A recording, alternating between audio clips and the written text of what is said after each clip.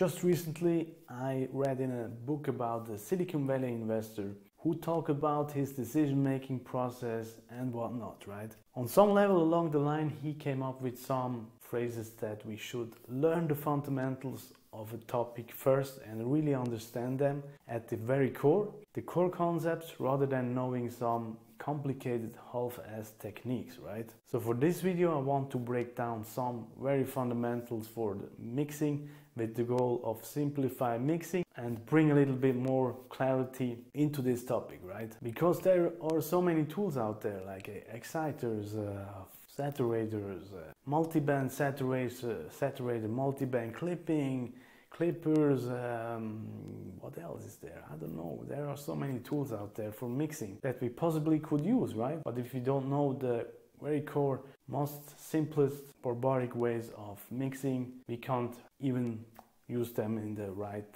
way, right? Hey friends, Luan here from Ruffin Studio.com. So I need to tell you a little personal story here very quickly. The other day I was playing with my kid in the sandbox, and I believe the best ideas come when we have a little bit of brain space, right? So I was digging with the sand, with the shovel in the sandbox. A certain situation popped up into my mind from my audio engineering classes, right?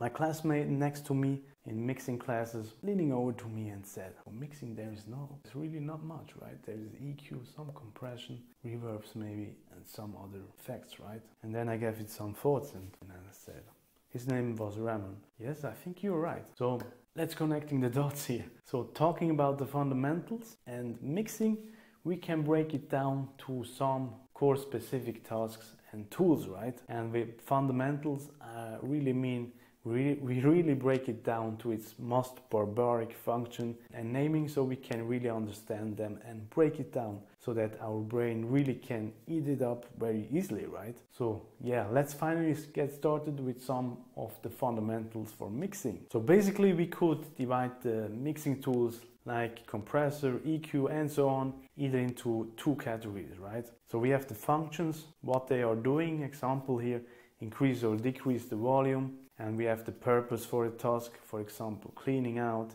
additive tasks like adding vibe and so on, right? So for this video we are going to focus on both of them. Now before we start, I quickly wanted to mention my 7-step low-end checklist. So if you struggle to mix that kick and the bass, a very common problem I found for a lot of producers out there, so I put together a little checklist. It's almost like an ebook. There are lots of tips and tool recommendations, plugin recommendations and so on, techniques. So really use it as a guide for inspiration maybe, or as a reference guide whenever you get stuck. You can download it for free, of course. Just click the link below. So yeah, let's dive into the 4 fundamental core things about mixing. Okay, let's first start with the EQ's function. The function of an EQ is basically just boosting or cutting frequencies, right? And that's it. There is nothing more. There is no other purpose for that, for an EQ, right? No purpose, but there is another purpose, but there is no other function, right? Rather than just boosting or cutting. Now let's talk about the purpose of an EQ. What do we want to achieve if we insert an EQ? So for example, we can cut out nasty frequencies to make the track more punchier. We can create some space for other instruments, right?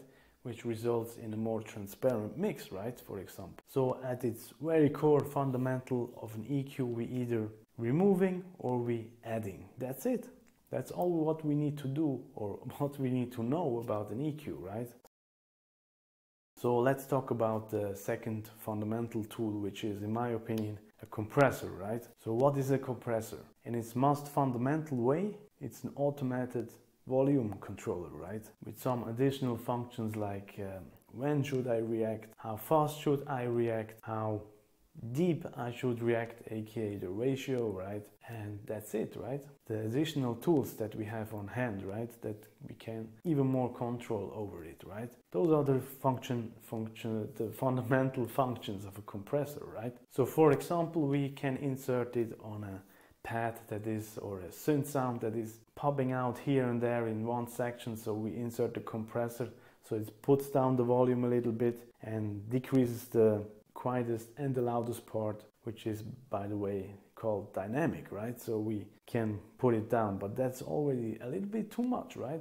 Let's talk about the purpose of a compressor. So why do we want to insert the compressor? Again, if there is an audio sound popping out too much, we want in an automatic way putting down the volume if it hits a certain level, right? And we can also add vibe if we want to with a certain style of compressor. But if we don't know the fundamentals, how to think about the compressor, that is just a simple volume fader, then we have already a harder time to actually get to the more advanced stuff, like choosing the right compressor for the right task, right? One little tip here for knowing when you should insert a compressor. So whenever you found yourself reaching for that fader, for that volume fader, that's a good indicator for inserting a compressor, right? So for example, you always think, oh, the pad is a little bit too loud, let's put it down.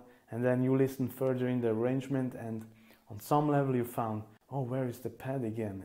It's too quiet now. Then you bring that volume fader up again. That's a good indicator that you probably should insert a compressor on that specific audio source, right? Because then you can decrease the dynamic of that certain sound, and it is more stable inside the mix, right? The next thing is reverb and delays. So especially for the reverb, the most fundamental thing is really, do we want to make a sound closer or further away from us? That's it. Most fundamental thing.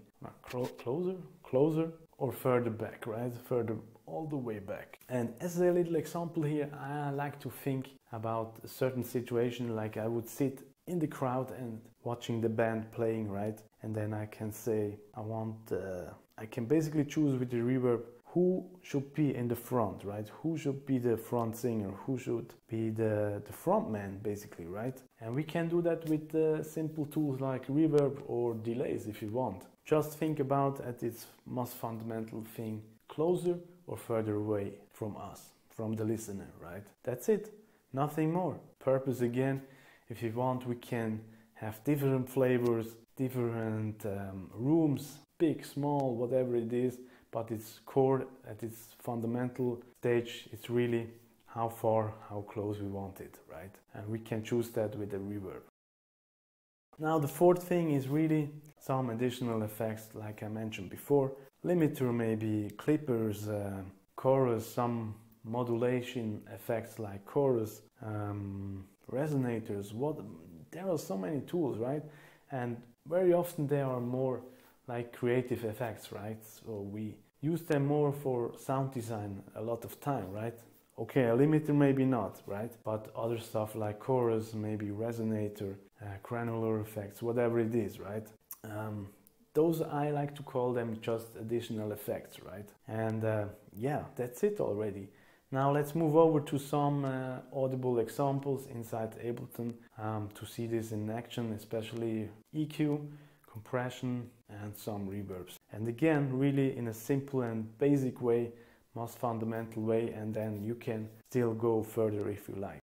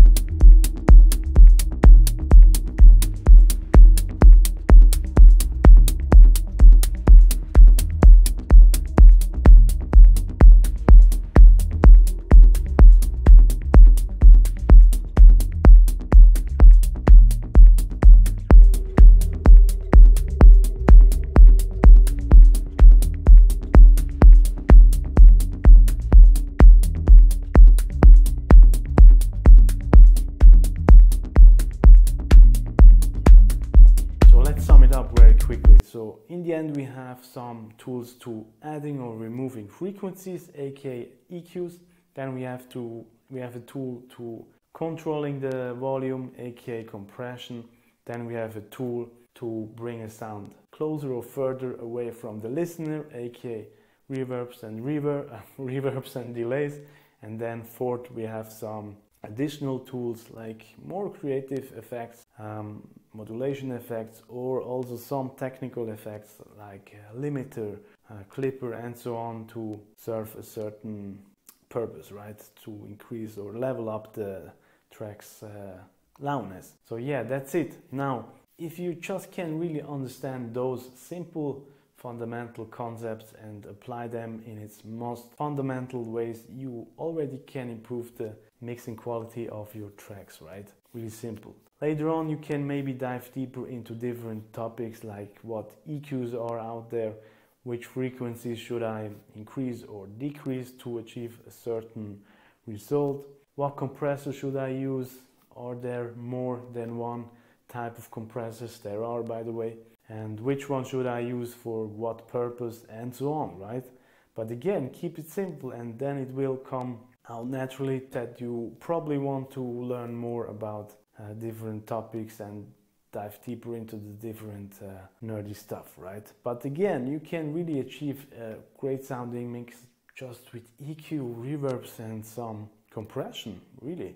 If you know what you're doing, just use the stock plugins from Ableton and you can really tackle a lot of problems and get a powerful, transparent, punchy mix, right? Now again, if you need some help with mixing the low end, the kick and the bass, I recommend downloading the 7-step low end checklist that I link below this video. Thanks again for watching, thanks again for your time. I hope it helps a little bit and brings some clarity to you, and hope to see you next week. Cheers.